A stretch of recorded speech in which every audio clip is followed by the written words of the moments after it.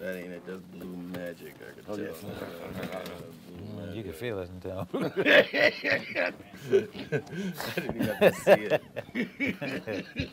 Oh God! Now you sound like that. What's that one that I said? Our future, right? Get over it. Sound like Russell.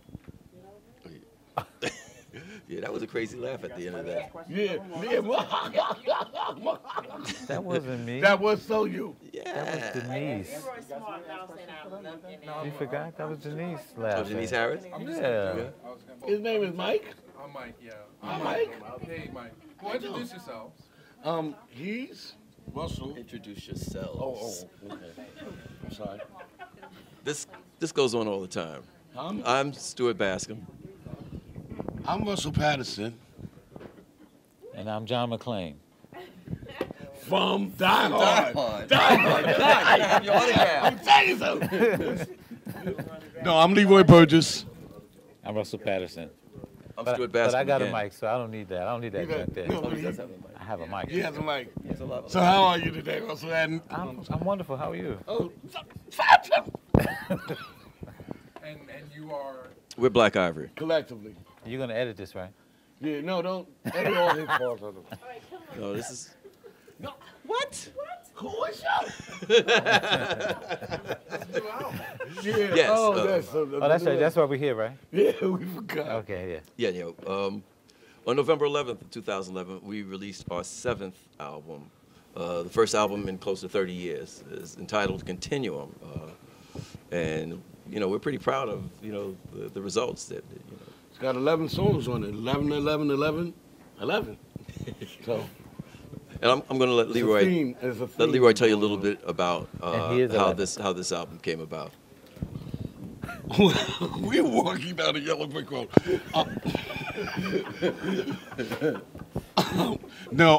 Where's this going to be played at? We actually started performing again together in '95, and some years later we decided, the next natural progression was for us to begin working on an album. So around 2002 we started work and, working on songs, throwing them out, seeing what's right, finding out the right feel for the album. Finally we arrived at these last 11 tunes and grace of God, put it out November 11th, and very, very happy about the way it's being received. Okay.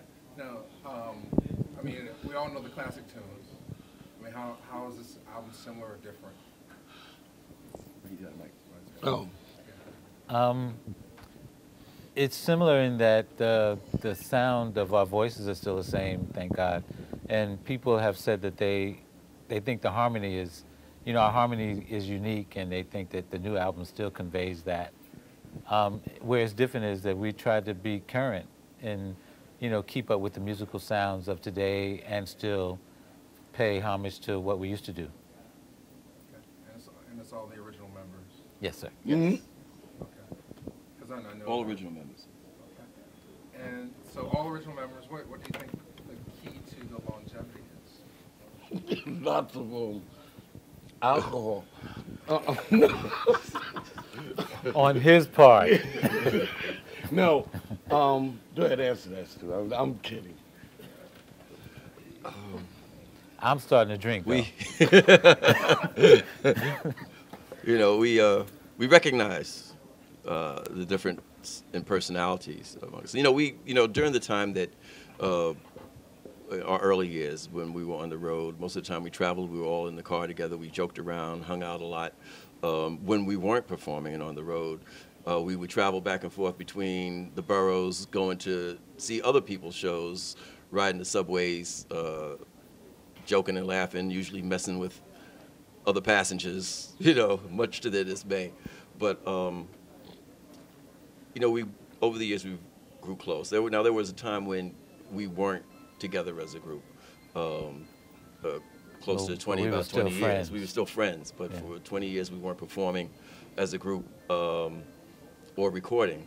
And it really brought the death of our manager, the previous manager, Leonard Adams, to get us talking again about coming together as a group and starting to perform.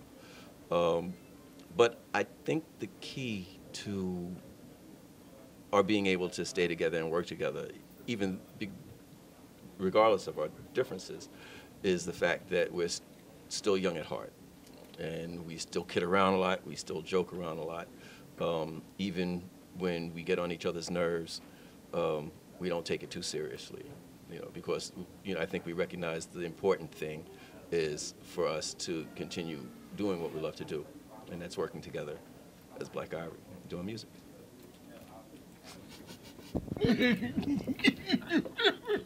Tissue. No, and let me just say to this, I know these guys.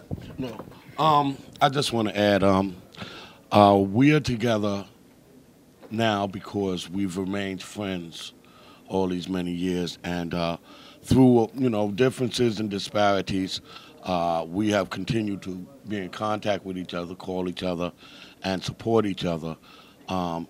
Even during the period that I was not an active member of the group, this is like from 77 to 95. But at the same time, we continue to work together, write together, and support each other.